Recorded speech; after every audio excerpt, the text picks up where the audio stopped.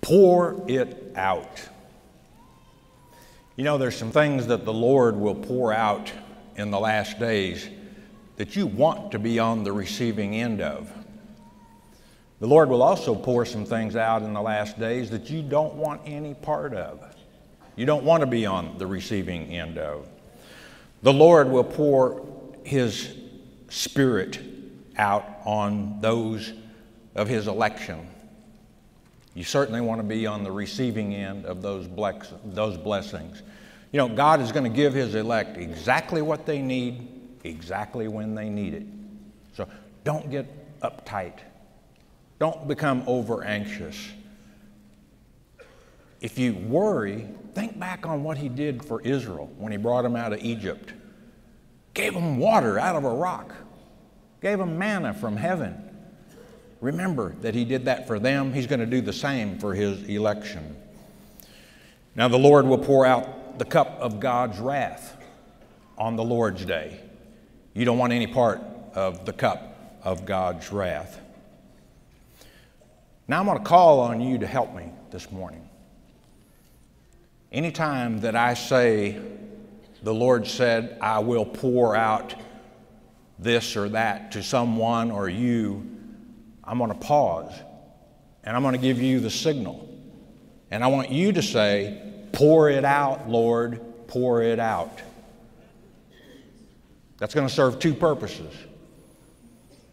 One, you can go home and when you're listening to this recording, you can say to your friends and family who aren't here, there, did you hear me? And if I have bored someone to the point that they've kind of nodded off, boy, is that going to wake them up. Shall we try it one time? The Lord said, I will pour my spirit of grace and supplication out on Jerusalem. Pour it out, Lord, pour it out. By Jove, I think you've got it. Let's begin our study this morning in the book of Proverbs. Open your Bibles to Proverbs chapter 1, verse 1. As we ask that word of wisdom in Yeshua's precious name, Father, we ask you to open eyes, open ears this day. Now the Proverbs, if you translate it, is mashal. And you could think of it as divine rules for receiving God's blessings. Do you want God's blessings? Well, listen up. We're about to study mashal. Written by the wisest of all in the flesh, other than Jesus Christ, Solomon. Again, we ask that word of wisdom in Jesus' precious name, Proverbs chapter 1, verse 1, and it reads, The Proverbs of Solomon, the son of David, king of Israel, to know wisdom and instruction, to receive the words of understanding. Now, Solomon had a pretty good handle on wisdom. You know why? 1 Kings chapter 3, the Lord appeared to him in a dream. And he said, ask what you will of me, Solomon. What did Solomon ask for? He asked for wisdom to rule this so great a nation as Israel. And the Lord said, you know, because you didn't ask for riches or the head of your enemies or long life, I'm going to add all those things on to you and give you the wisdom you requested. Verse 3, to receive the instruction of wisdom, justice, and judgment, and equity. If you have that, you know how to do things right, intuitively. To give subtlety, that's discretion, to the simple you could translate seducible. To the young man, knowledge and discretion. And if you gain those things, you become not seducible. Verse 5, a wise man will hear and will increase learning, and a man of understanding shall attain unto wise counsel. Apply God's word to your life, beloved. Listen to what that scripture just said. If you want to be a house builder, seek out the best house builder in your area and seek a job with him, because you'll learn how to become a good house builder from the best.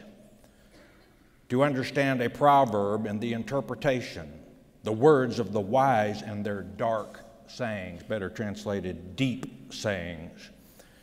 Verse 7, the fear or reverence of the Lord is the beginning of knowledge. You know, that's your first step in your walk with your Heavenly Father, recognizing that reverence of Him is the beginning of knowledge.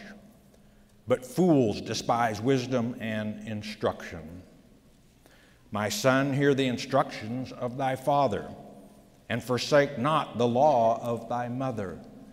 You know, until you're old enough to take a spouse and start your own family, there's probably no one that is more concerned about your welfare than your father and your mother. Listen to them. They will give you good advice most of the time. There are exceptions, and I understand that, but most of the time you can count on it. For they shall be an ornament of grace unto thy head, or to your mind, and chains about thy neck. Their instruction and the law of your mother will be locked in and with you for your life. My son, if sinners entice thee, consent thou not. Sinners today try to turn things upside down. They say what's wrong is right, and what is right is wrong. They say homosexuality is okay with God now. No, it isn't. God's Word has always said and always will say homosexuality is an abomination. That's the way it is. I'm sorry if you don't like that. Perhaps you need to consider your lifestyle and make some changes. Don't go in the way of sinners. Verse 11, if they say, the sinners, come with us, let us lay wait for blood. That's to premeditate murder. Let us lurk privily or private for the innocent without cause. They could care less about other people. Verse 11, let us, this being the sinners, swallow them, the innocent, up alive as the grave, and whole as those that go down into the pit. And that's their destination, the lake of fire, unless they change their ways. Don't let them drag you into the pit with them. We shall find all precious substance. We shall fill our houses with spoil. That's what the sinners say. Cast in thy lot among us, and let us all have one purse. One purse is socialism. Have you heard of the New Green Deal? We're going to make sure everybody has a college education paying job, whether they have a college education or not. We're going to provide them health care, whether they work or not. We're going to give them a college education. You know, all those things are not bad things. But my question is, who is going to pay for that? Oh, well, we'll just tax the rich some more. Let me tell you, the rich usually are the ones that own businesses. The businesses are the ones that provide jobs for people. So you can't build on that foundation. It just won't stand. Socialism will not work. Verse 15, my son, walk not thou in the way with them. Refrain thy foot from their path. They're going down the wrong path. They're walking the wrong way. You know the way that you should walk, the way that Jesus Christ walked.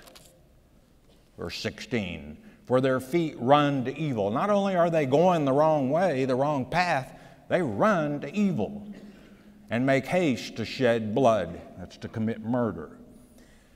Surely in vain the net is spread in the sight of any bird. The net is spread for them. And they lay wait for their own blood. They lurk privily for their own lives. They get caught in their own traps. You know, King David often asked God in the Psalms that his enemies should be caught in their own snares, their own traps. So are the ways of every one that is greedy of gain, which taketh away the life of the owners thereof. Jesus taught us in Matthew chapter 19, verse 24, it's easier for a camel to go through the eye of a needle than for a rich man to enter the kingdom of God. That's someone who's rich with ill-gotten gains.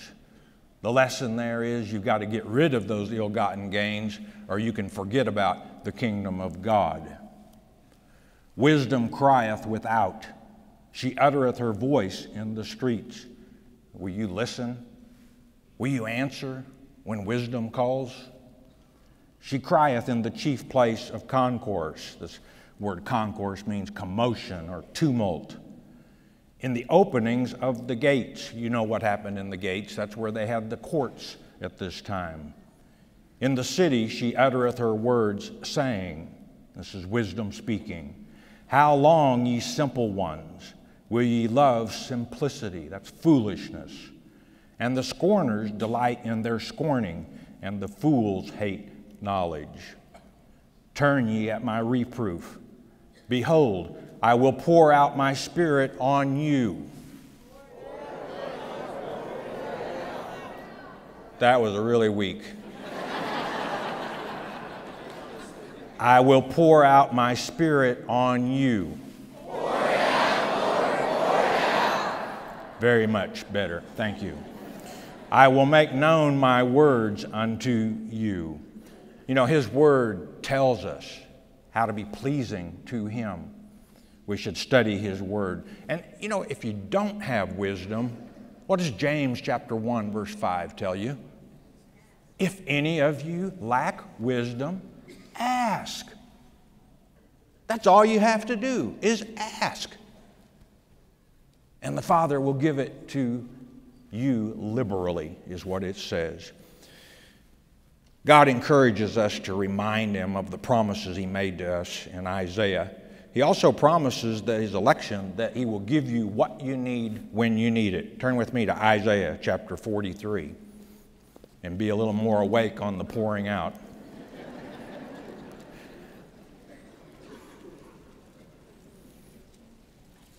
Isaiah 43. Let's pick it up with verse 25.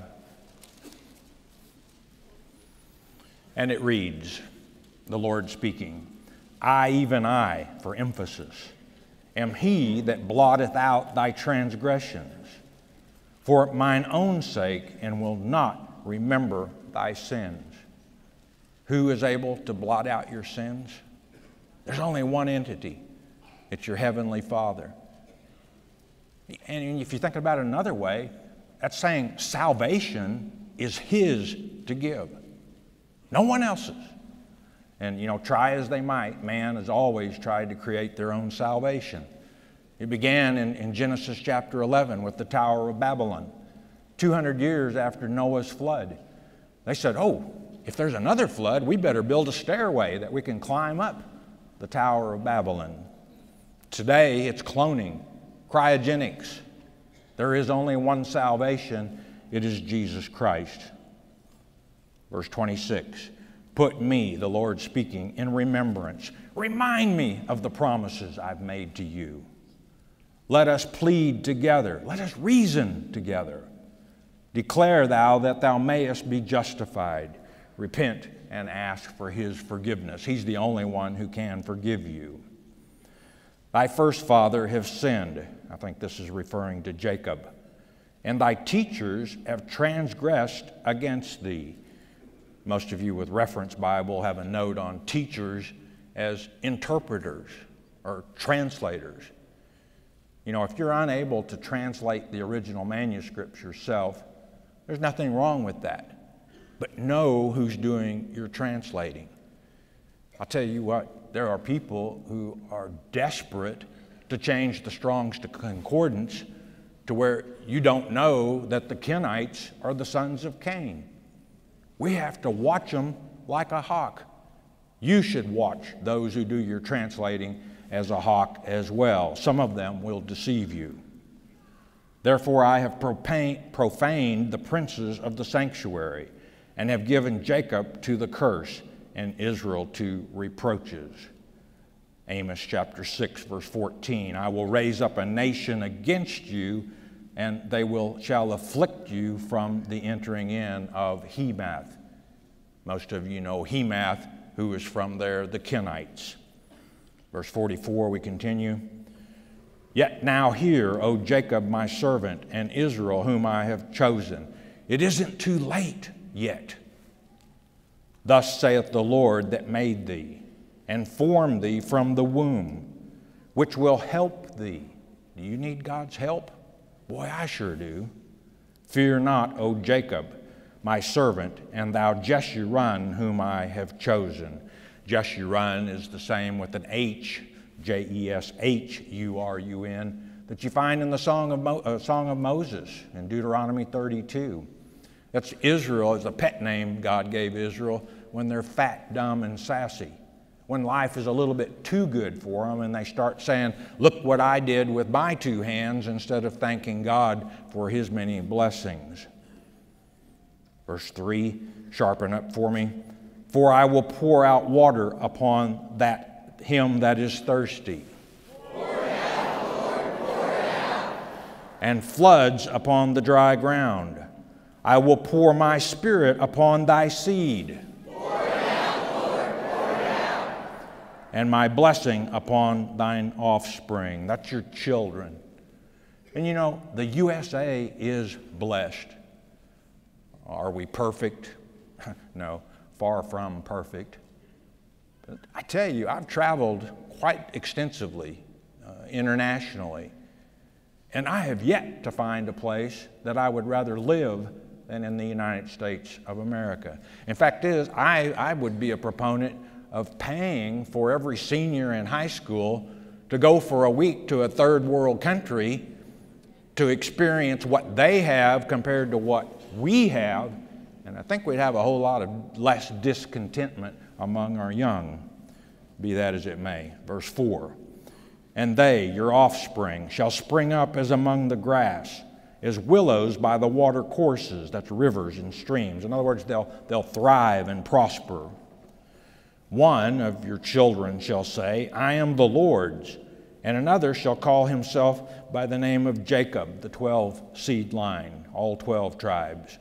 And another shall subscribe, that means to write, with his hand unto the Lord, and surname himself by the name of Israel. Today we name ourselves Christ men, Christians. Verse 6, thus saith the Lord, the King of Israel, and his Redeemer, our kinsman Redeemer, the Lord of hosts, I am the first and I am the last, and beside me there is no God. You know, that's the beginning of true worship, is acknowledging that there is only one God, and He is the creator of heaven and earth. In Revelation 22, verse 13, Jesus says, I am Alpha and Omega. Alpha is the first letter of the Greek alphabet, Omega, the last letter of the Greek alphabet, the first and the last. And who, as I, the Lord continues, shall call and shall declare it? No one. And set it in order for me, since I appointed the ancient people, even in the first earth age.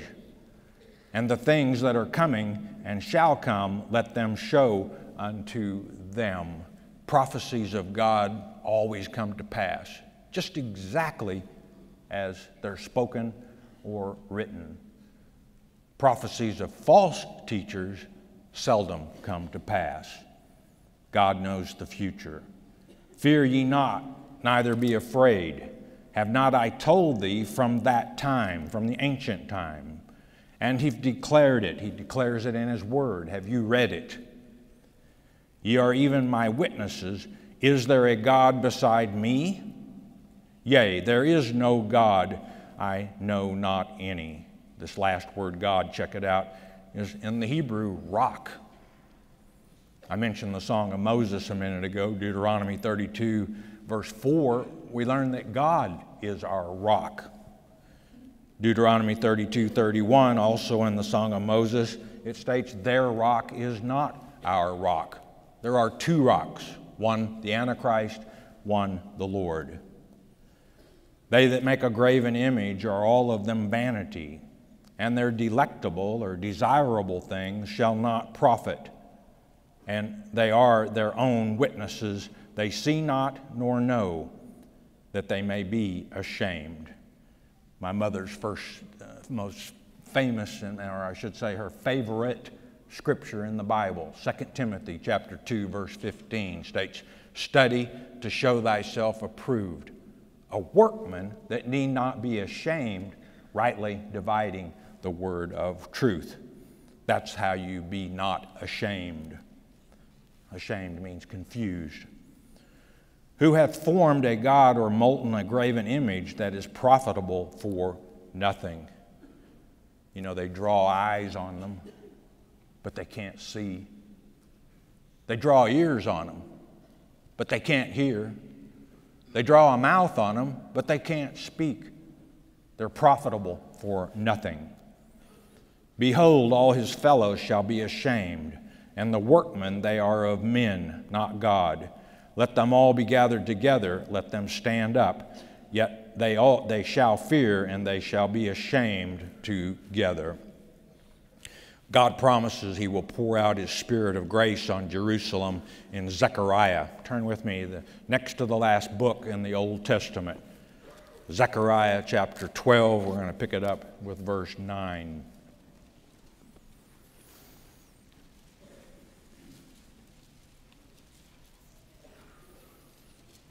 Zechariah 12:9, and it reads, "And it shall come to pass in that day."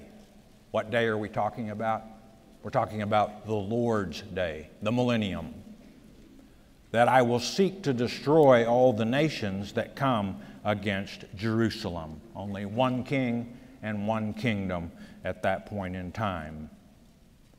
"And I will pour out upon the house of David and upon the inhabitants of Jerusalem the spirit of grace and supplications. Pour down, Lord, pour down. And they shall look upon me whom they have pierced." They didn't just pierce Him, they crucified Him. "And they shall mourn for Him as one mourneth for his only son." He was one's only begotten Son. "And shall be in bitterness for Him as one that is in bitterness for his firstborn." And you note the star at the end of that verse. That means that 99% of biblical scholars agree that that is talking about the Messiah. And it is. And they will mourn when they realize that they have rejected Yeshua, Yahweh's Savior. They didn't accept Him, they crucified Him. "In that day," what day? The Lord's day, "shall there be a great mourning in Jerusalem, as the mourning of Hadarammon in the valley of Megiddo, as you know, the gathering place of Satan and his." On the Lord's day, they're going to have reason to mourn, all right. They're going to have reason to be shaking in their boots. "And the land shall mourn every family apart." This apart means by itself. "The family of the house of David apart, Judah, and their wives apart. The family of the house of Nathan apart, and their wives apart." Many believe this Nathan was the prophet Nathan. I don't. Many of you with reference Bibles, you have a reference to Luke 3:31, which is where we learn the seed line of Christ, which was Nathan was the son of David, through which Messiah came. "The family of the house of Levi apart." We had the house of David, Judah. Here we have the house of Levi. That's the seed line of Christ. Mary's father was Heli, Luke chapter 3, of Judah. And her mother was of the daughters of Aaron, a Levite, in other words. "And their wives apart. And the family of Shimei," I believe this is Simeon, the tribe of Israel, "apart, and their wives apart. All the families that remain, every family apart, and their wives apart." Again, that's all saying that they're going to be mourning when they realize that they crucified Christ rather than accept Him. Verse 13, "In that day," we're talking future, not so distant future, "there shall be a fountain open to the house of David and to the inhabitants of Jerusalem for sin and for uncleanness." We learn in Revelation 22, which is actually after the millennium, at the beginning of the eternity, we'll have that fountain coming from the throne of God and the Lamb, and the true trees of life on either side with leaves for healing. And it shall come to pass in that day, saith the Lord of hosts, that I will cut off the names of the idols out of the land, and they shall no more be remembered. And also I will cause the prophets, these are the false prophets, and the unclean spirit to pass out of the land. Judgment begins at the pulpit. 1 Peter chapter 4, verse 17. They are going to get what they have coming.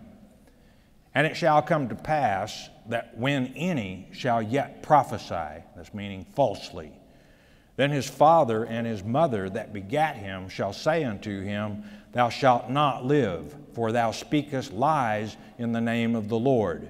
And his father and his mother that begat him shall thrust him through when he prophesieth. This is very much of the law. Deuteronomy chapter 18, verse 20, the Lord says there that if any prophesies in my name when I didn't command him, or prophesies in the name of other gods, he will be put to death.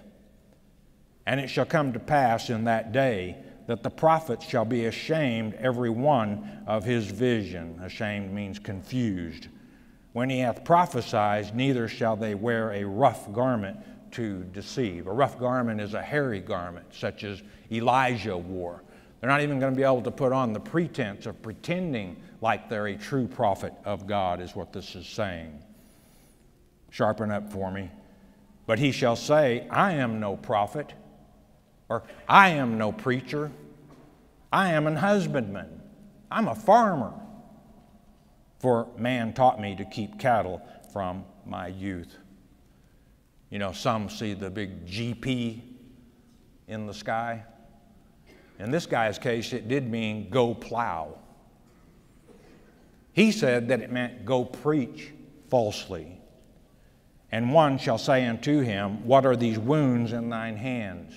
You remember the one who was pierced in verse 10 of the previous chapter?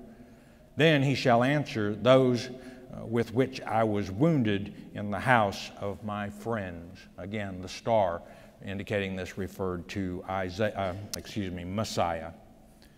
Revelation chapter 1, verse 7 states there that those who pierced his hands are going to see him returning at the second advent. And boy, are they going to be shaking in their boots. Awake, O sword, against my shepherd, and against the man that is my fellow, saith the Lord of hosts. Smite the shepherd, and the sheep shall be scattered, and I will turn mine hand upon the little ones. In Mark chapter 14, verse 27, Jesus tells the apostles, All of you will be offended because of me this night, and they will smite the shepherd, and the sheep shall be scattered. And it shall come to pass, not maybe, it shall come to pass, that in all the land, saith the Lord, 2 parts therein shall be cut off and die, but the third shall be left therein. You want to be a part of that third that's left therein, because there are going to be a lot of people that are spiritually dead at that time. And they're going to remain that way for the 1,000 years of the millennium. Revelation chapter 20 tells us as such. 2/3 spiritually dead.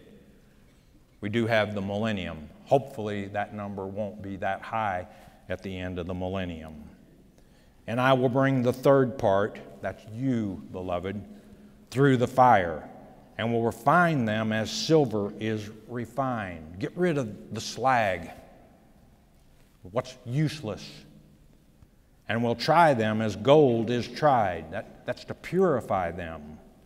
They shall call on my name, and I will hear them. They'll call on his name, not the name of the Antichrist. And I will say, it is my people, Ami in the Hebrew tongue, not Lo Ami, which is not my people. And they shall say, the Lord is my God.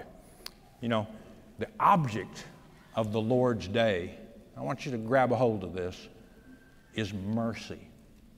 And yeah, there's some tough things going to happen on the Lord's day. That cup of wrath is going to be poured out. But you know what? Some children need a little stronger discipline than others to get their attention. And some of those that receive the cup of that wrath are liable to say, hey, I don't want any more of that. I'm going to straighten up and fly right. The Lord promised that He would pour out His Spirit on all flesh. Scripture you all are very familiar with. I want to go there, though. We need to remind ourselves of this. Acts chapter 2, as we continue our study on pour it out.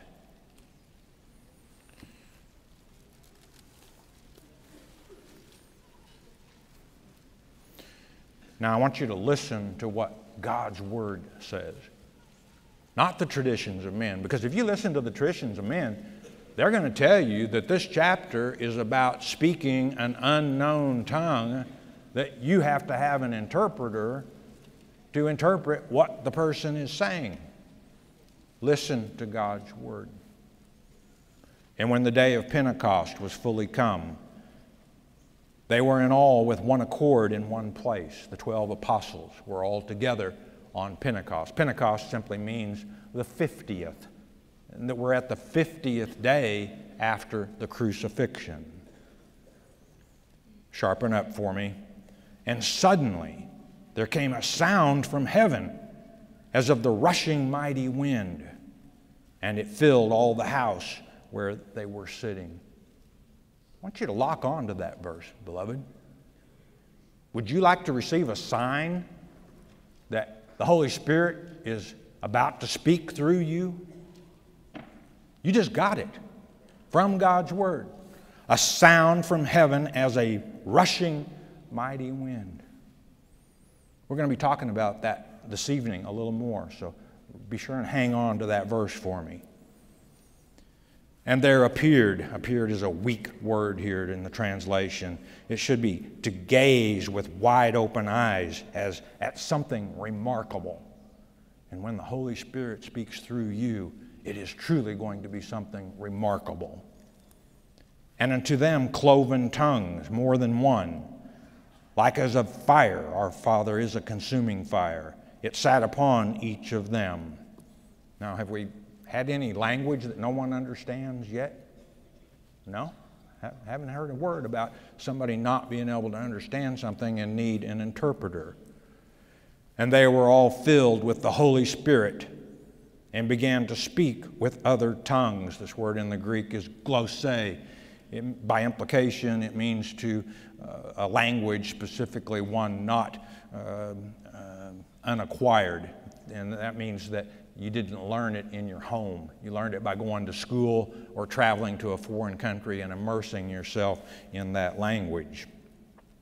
As the Spirit gave them utterance, as the Holy Spirit gave them words. Don't premeditate what you're going to say. The Holy Spirit will give you utterance. That means words. Tell you what to say. And there were dwelling at Jerusalem Jews, people of Judah, devout men out of every nation under heaven. They represented every language in the world. Now, when this, the cloven tongues, was noised abroad, the multitude came together and were confounded. That means they were troubled in mind, because that every man heard them speak in his own language. Now, have we had anything unknown or that needs an interpreter yet? No. And they were all amazed and marveled, saying one to another, Behold, are not all these which speak Galileans? They all speak the language of the Galileans. And how hear we every man in our own tongue, wherein we were born? In other words, it's not only going to be the same language, it's going to be the same accent or dialect. I've traveled Germany, and they have like 5 or 6 different dialects. If you learn one of the dialects and you go to in a region where they speak another dialect, you have trouble understanding what they say. because it's almost totally different. But it's going to be down to the county in which they were born. Parthians, these are people from India, and Medes, and Elamites, and the dwellers in Mesopotamia, Turkey of today, and in Judea and Cappadocia, this is Asia Minor, in Pontus and Asia, the Orient, Phrygia, that's Asia Minor also, and Pamphylia in Egypt, the Arabs, and in parts of Libya, northern Africa, and Cyrene, also in Africa, and strangers, this is foreigners of Rome, Jews and proselytes, Cretes, that's the largest of the Greek islands, and Arabians, we do hear them speak in our tongues the wonderful works of God. Have you ever wondered what the Holy Spirit is going to speak through you? I think you just learned. The wonderful works of God. And I mean, don't premeditate, but I believe this is our type. This is our example of what it's going to be like when the Holy Spirit speaks through you, God's election, when you're delivered up. Grasp and absorb every kernel of it that you can. The noise from heaven I'm talking about, the wonderful works of God. And they were all amazed and were in doubt, saying one to another, "What meaneth this?" They're thinking, how could this be? Others, mocking, said, "These men are full of new wine." New wine is party time in Germany. When the new wine comes in, the new wine is known to go to your head more quickly than normal wine. Always you have that few, the mockers in a group. The reason we came here. But Peter, standing up with the 11, the other apostles, lifted up his voice and said unto them, "Ye men of Judea, and all ye that dwell at Jerusalem, be this known unto you, and hearken to my words. For these are not drunken, as ye suppose, seeing it is but the 3rd hour of the day." It's only 9 a.m., for goodness sake. "But this is that which was spoken by the prophet Joel." Joel chapter 2, verse 28. We're going there in a minute. "And it shall come to pass in the last days, saith God." Peter didn't say this. God said this. "I will pour out my Spirit upon all flesh. Pour out, Lord, pour out. And your sons and your daughters shall prophesy." This means to speak under inspiration, divine inspiration. "And your young men shall see visions, and your old men shall dream dreams." What? Women speaking for God? That's what it just said. Your sons and daughters will prophesy. You could translate prophesy, teach. And, oh, God has never done that before? What about Huldah? What about Deborah? What about the 4 virgin daughters of Philip? All prophetesses. "And on my servants and on my handmaidens I will pour out in those days of my Spirit, and they shall prophesy. Pour it out, Lord, pour it out. And I will show wonders in heaven above, and signs in the earth beneath, blood and fire and vapor of smoke." On Pentecost Day, 1981, Mount St. Helens blew. I know you've seen pictures of it. It's happening. "The sun shall be turned into darkness, and the moon into blood, before that great and notable day of the Lord come." We had a super blood moon earlier this year. "And it shall come to pass that whosoever shall call on his name, the name of the Lord, shall be saved." The object of the Lord's day? Mercy. And you know what? That's the reason we work so hard.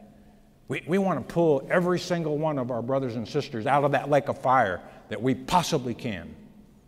Whatever it takes, that's what we're going to do. Said Joel, the words of the prophet. Let's go there as we conclude. Joel chapter 2, verse 21. If you find the book of Dan, you'll find a little short minor prophet, Hosea, then you'll have Joel.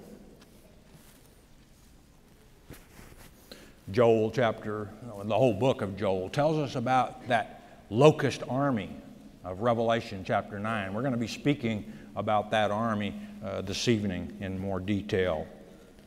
Let's pick it up, Joel 2:21. Fear not, O land, be glad and rejoice, for the Lord will do great things. Be not afraid, ye beasts of the field, for the pastures of the wilderness do spring. For the tree beareth her fruit, the fig tree and the vine do yield their strength. And this is after the locust army. So what does this tell us? The locust army really aren't locusts. They're men. Again, we're going to be talking about that more this evening. Be glad then, ye children of Zion, and rejoice in the Lord your God. For he hath given you the former rain moderately. I want you to check this word moderately out. It means according to righteousness. In other words, you're going to receive the former and the latter rain from God according to your righteousness. What do you deserve? What have you earned? And he will cause to come down for you the rain, the former rain and the latter rain in the first month. This is speaking of the former and latter rain of Deuteronomy chapter 11, that former rain that causes seeds to germinate and a plant to spring up. The latter rain being that brings the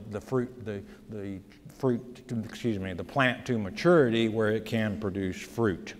Verse 24, and the floors, the threshing floors, shall be full of wheat, and the vats shall overflow with wine and oil. Think spiritually for me. This means that there's going to be so much truth, there's going to be enough truth to go around. Why? Because the Holy Spirit is speaking through you.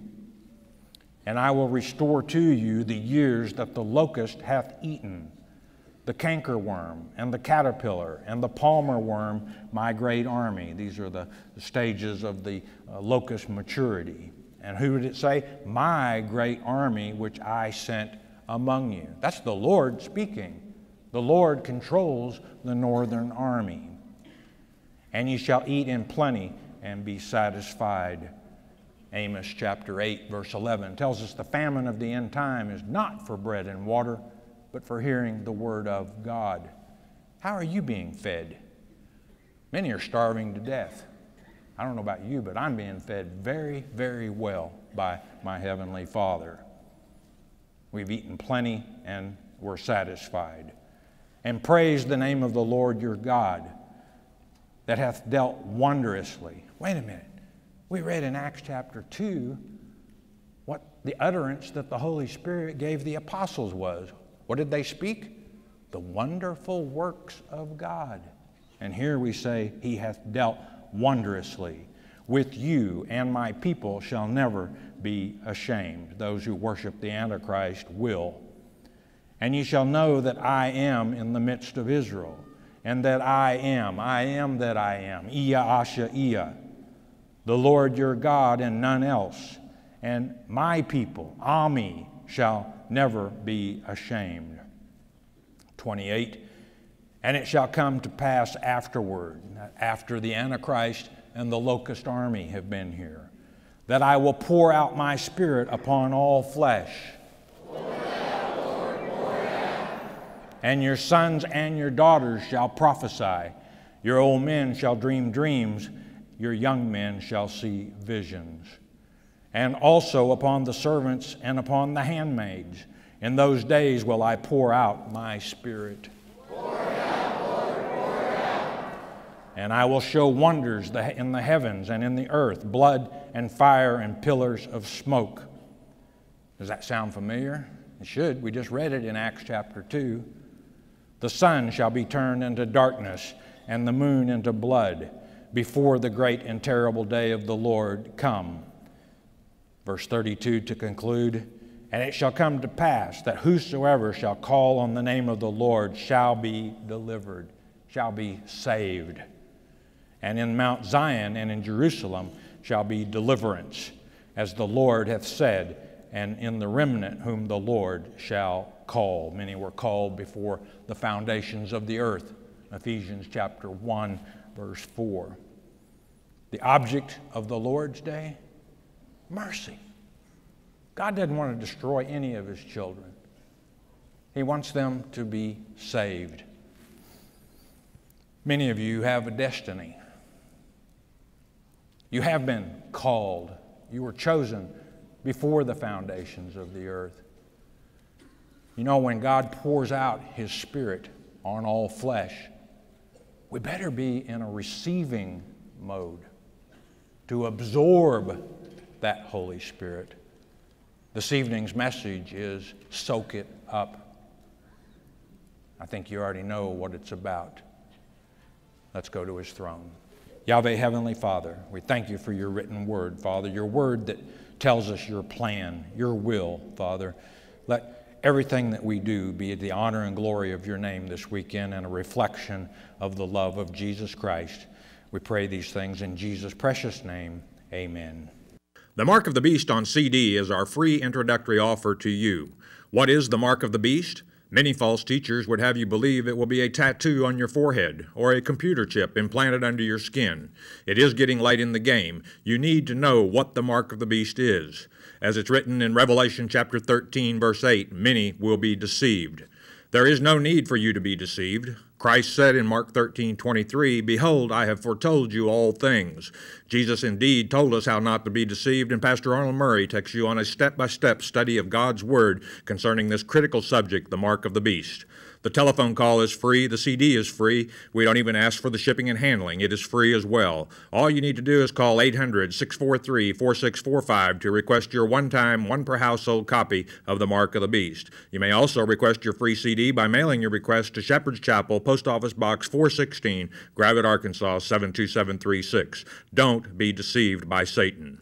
No, in Genesis chapter 4, verse 3, it's very clear that Cain did not offer the first fruits of his offerings, where Abel did offer the first fruits, which not offering the first fruits is an indication of no love. This is Keegan, I think it is, Keegan from Arizona, and Keegan is in the 7th grade. Dear Pastor Murray, after we're done with our physical bodies and our spiritual bodies, only, will gaining full recollection mean that we will remember ourselves from the first world age?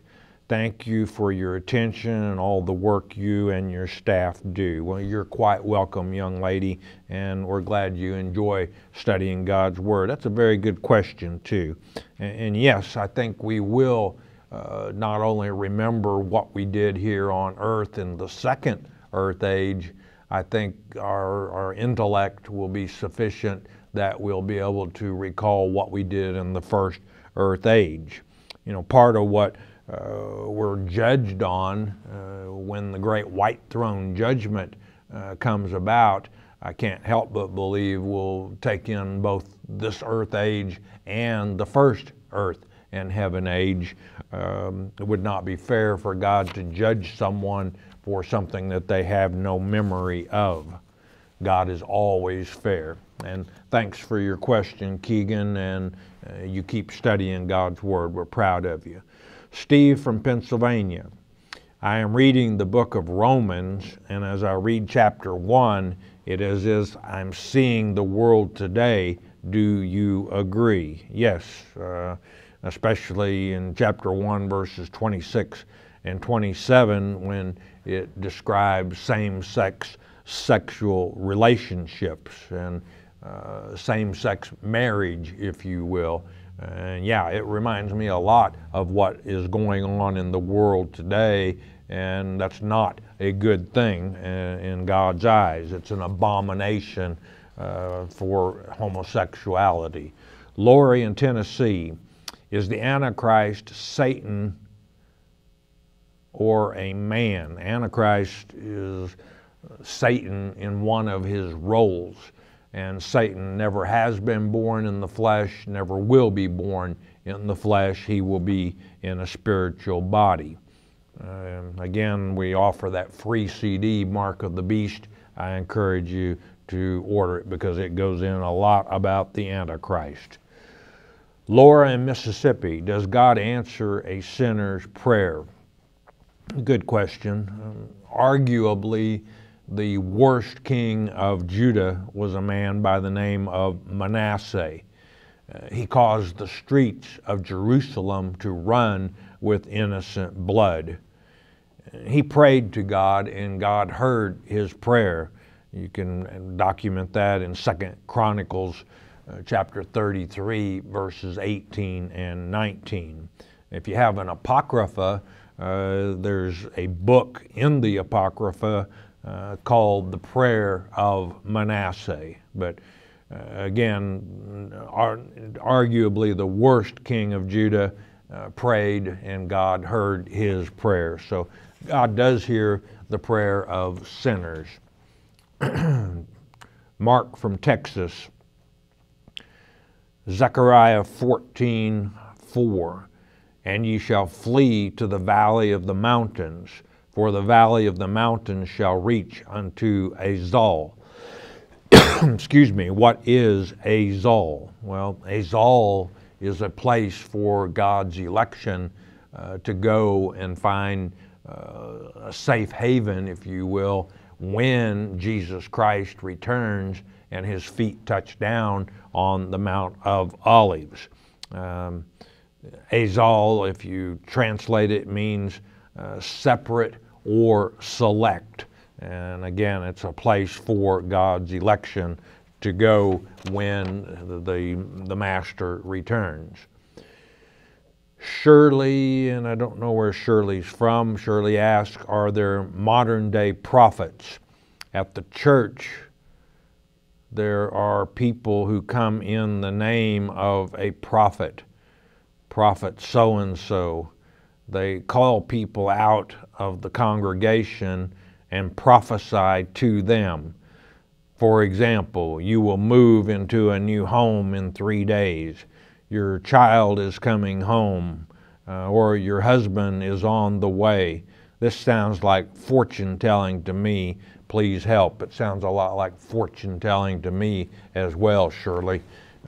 Beware of anyone who claims to be a modern day prophet. Do we have prophets? You bet. We've got Isaiah, we've got Jeremiah, Ezekiel, Daniel, all the minor prophets. Their prophecies, many of them have yet to come to pass, but they will, just as all prophecies of God. This sounds like somebody trying to come up with some way to draw more people to church. If they just teach God's Word, they probably would have to turn people away from their church, but instead they're playing games with hocus pocus tricks of prophecy. I'll leave it at that. Martin in Washington State. I am confused about who to pray to. I believe in the Trinity. In the New Testament, the disciples asked Jesus how to pray to Father. Jesus taught them the Lord's Prayer, giving Father the glory. Are we just to pray to Father, or can we pray to both separately? Please let me know. And Martin, you're right, in Matthew chapter 6, verse 9, the disciples asked Christ, how do we pray? And he said, Our Father which art in heaven, hallowed be thy name. You see, you pray to your heavenly Father. Nothing wrong with praying in Jesus' name. In fact, you should pray in Jesus' name if you are a Christian, documenting that you are. Deborah in Virginia. I enjoy watching your program. I have learned so much. My son passed away 10 years ago from a drug overdose. I would like to know if he could or would go to heaven. Well, we're sorry for your loss. I quoted Ecclesiastes chapter 12, verses 6 and 7 earlier, that states, well, when we die, the flesh returns to the earth, the spirit returns to God. So at this point in time, everyone has returned to heaven with God. No one is dead as far as their spirit is concerned. The great white throne judgment, excuse me for my cough, the great white throne judgment, which occurs at the end of the millennium, is when judgment is made as to whether someone goes into the eternity or whether that's the kingdom of God, or they go into the lake of fire, never to be thought of again. God is the judge. He will be the one who decides whether your son goes into the kingdom or into the lake of fire. Mary from Tennessee. I'm 82 years old, well, God bless you, and have loved my pets dearly over the years. Some have passed away. Will my beloved pets know me in heaven? Well, we certainly know from Isaiah chapter 11 that in the spirit world, which Isaiah 11 is there, that's the reason that the wolf can lie down with the lamb. Most oftenly misquoted, the lion lays down with the lamb. It's the wolf. But in Isaiah 11, we have animals that are in spiritual bodies. Yes, to your question, there will be animals in the spirit life. Very possibly you will know your pets. Out of time, I love you all a great deal. Why? Because you enjoy studying God's Word in depth. You like to make a little time each day to spend studying your Father's letter to you, the Bible. You know what? It makes Father's Day and makes Him very happy when you do that. He's going to bless you for doing it. We are brought to you by your tithes and offerings. If we've helped you, help us keep coming to you and to reach out to others who are lost in this world of darkness. One thing, though, that's most important, beloved, that's this: you stay in His Word every day. Every day in His Word is a good day, even with trouble. You know why? It's because Jesus, Yeshua, is the living Word. Hearing God's Word with understanding will change your life. We hope you have enjoyed studying God's Word here on the Shepherd's Chapel Family Bible Study Hour with Pastor Dennis Murray.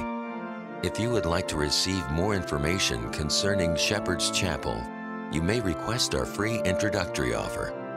Our introductory offer contains the Mark of the Beast CD, our monthly newsletter with a written Bible study, a CD catalog, and a list of written reference works available through Shepherd's Chapel. To request our free introductory offer by telephone, call 800-643-4645, 24 hours a day. You may also request our introductory offer by writing to Shepherd's Chapel, P.O. Box 416, Gravette, Arkansas, 72736. Once again, that's Shepherd's Chapel, P.O. Box 416, Gravette, Arkansas, 72736. We invite you to join us for the next in-depth Bible study each weekday at the same time. Thank you for watching today's program, and God bless you.